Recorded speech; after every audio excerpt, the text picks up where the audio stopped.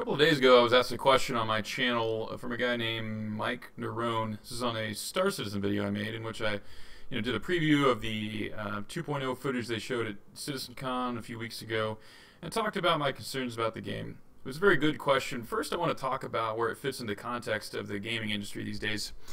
We have kind of three phenomenons that didn't really exist when I was a kid or even 5 or 6 years ago, and that is pre-ordering, pledging, and early access. Now, I know what you're going to say. Pre-ordering has been around for a while, but you have to understand that it's kind of taken a whole new shape and meaning as time has gone on. See, originally, when you pre-ordered a game, it was because physical copies were all we had. Prior to Steam and other distribution services, you went to GameStop or Walmart or whatever and you bought the copy. If they were out of copies, you were just shit out of luck unless you had somewhere to go. And I grew up in a fairly small town. I mean, you could drive a couple towns over if you wanted to, but generally speaking, if you wanted a copy of the game, you went and reserved a copy. That way you could be sure that you could pick it up. Nowadays, with digital distribution available on PC and consoles, it doesn't make a whole lot of sense, but the publishers really like that influx of income. It's great to say, hey, look, we made this game. We haven't even put it out yet, and we're already making money off of it. Hopefully it's not some sort of scam where they really need the money to complete development of the game, though that does seem to be the case sometimes. But we have these three phenomenon, and we kind of react to them in different ways. I think of all three of those, pre-ordering is seen as the biggest evil. I think pretty much the entirety of the PC Master Race group is pretty much in a united front against it. And I think for the most part, it's a bad idea. I think the last couple of games that I can remember pre-ordering in the last 3 or 4 years were GTA 5 and what was the other one? Well, shit, I can't think of it. Oh, Fallout 4. I hadn't come out yet, that's why I was blanking. Fallout 4 and GTA 5 were the last two big releases that I can remember, and both of those actually I got a discount on them, so... and I think it can be kind of a cancerous habit to get into, rewarding developers for things they haven't even done, which is kind of interesting because I think we view the other two things in a much different light. Early access is often seen as a bad thing, but I actually think of the three it's the most healthy. Because you're actually getting to play the game. You're actually getting to test the game. And on Steam, at least, if you don't like it, you can get a refund. I mean, they have a very generous refund policy. And so you're not actually cheating yourself out of anything. You're not really rewarding them for doing bad work. You are paying to try the game. A paid demo, almost, with the knowledge and the exception that, oh, this is not a finished product, and that's on you. And then we have pledging. I think pledging is often seen as the most honorable of the three. Not because it's really any functionally, from an end-user standpoint, it's not any functionally different than pre-ordering. I mean, you're still paying for something that doesn't, as far as you're concerned, exist yet. Now, I know with Star Citizen in particular, yeah, we can see videos they're working on the code, but the persistent universe, the thing that makes Star Citizen what it is, doesn't exist to us yet. I mean, it exists in some form or another behind closed doors, but to us it doesn't exist. But it's a more honorable contribution of money, I think, at least people seem to view it that way, because you are voting with your money, so to speak. You are looking at a project, looking at a developer and saying, this has value, I want to support this, I want to be a part of this. They're trying to do something different, they're trying to do it without publishers, without conventional means of publishing a game, and so here's my money. And I don't have a problem with that.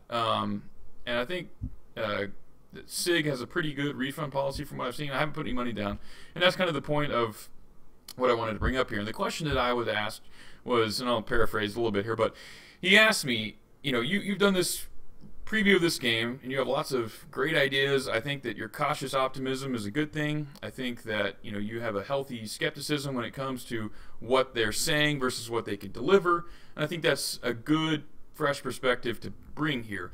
But what he wanted to know was, what exactly would they have to do to convince you, short of releasing, or would they have to actually release the game to present, to convince me to support the product?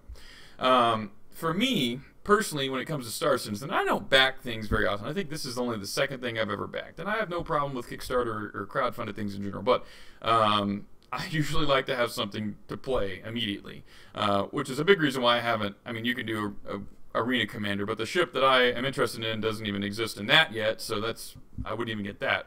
But for me, when they come out with the 2.0 alpha, the Crusader, when you can see a scaled down version of the persistent universe, you can see all these systems in play, and it's optimized and stable.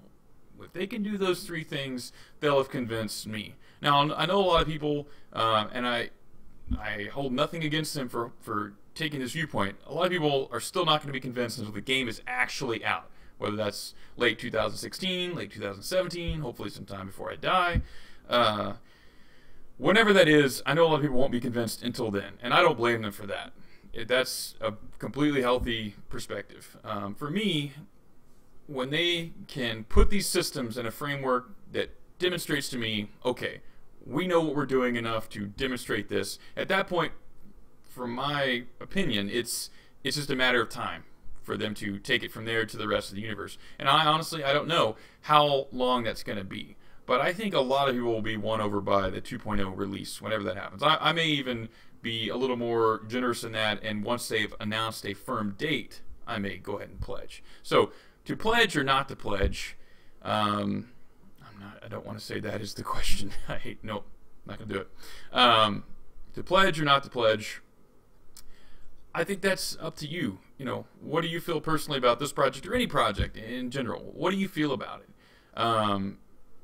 Understand that most Kickstarter, I think I saw a statistic, something like 80%, maybe higher than that, don't come to fruition. And that's just the nature of how that works.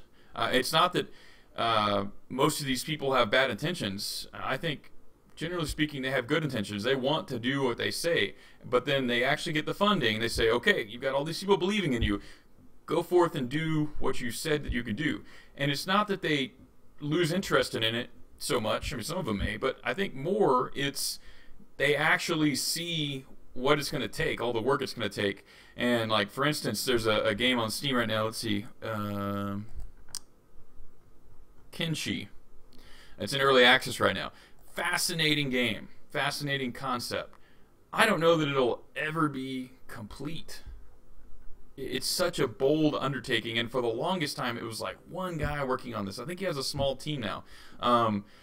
But there's a reason why the game market works like it does. I'm not saying it's perfect, but you know, Activision Blizzard and EA and etc., all that, Ubisoft, oh shit, all of those have a system down. They're efficient. They may not be innovative. They may not give you as much as they could if they really tried, but, and I'm going to talk more about that as my channel goes on, but they are efficient. You know, they know how to finish projects. They know how to manage it. If they didn't, we wouldn't know who they were. So to pledge or not to pledge, I think it's up to you. You know, if you have faith in a publisher, or if you decide, okay, I've got $50, $100, whatever it is, and I think the healthiest decision is if I have $50, $100 that I don't care about. I do care about this project, but I don't care about this money. I don't care if I ever get it back. Then go ahead and pledge. Beneath that, it's up to you. But for Star Citizen, for me, like I said, 2.0 alpha, that'll be the turning point for me. What do you guys think? Let me know in the comments below. This is absolutely an important topic in modern day gaming. This is one of the hottest topics that comes up each time a game comes out. We have so many pre-order debacles, like the latest Deus Ex just a couple of weeks ago. It was just terrible, and there's been lots of things in that same vein of stupidity before. So let me know what you think in the comments below. I'd love to get some dialogue going on this. Thanks, guys.